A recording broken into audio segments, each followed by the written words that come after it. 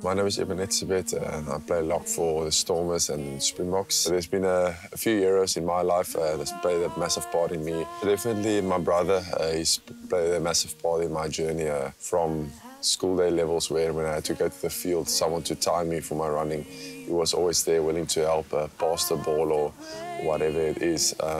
So I think he's the biggest unsung hero for me. My first team coach, Gavin Beresford, and always my parents was always there for me.